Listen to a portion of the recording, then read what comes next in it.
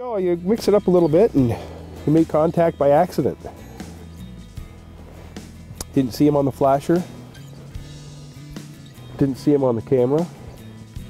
But when I lifted up off this, he was there. Now these, it's a little blue fox bait. And what happens with these is you just keep your line taut like this, and the nose kind of makes contact with the bottom and the tail flares. It's like a chicken feather tail. And it flares. And what happens is sometimes they'll just swim right by and grab it and keep going like that fish did. But it's also a good whitefish bait because whitefish like to peck at the tail. And I didn't feel that hit. I just lifted and he was there.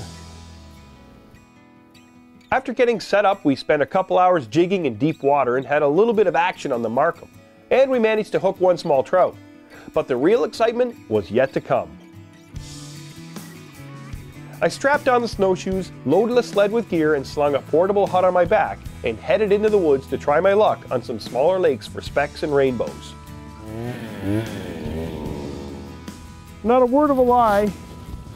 We just drilled this hole. I just put the Rapala auger down, drilled this hole, stuck. I didn't even scoop the hole. Brook trout, look at that. I left my pliers in the shack.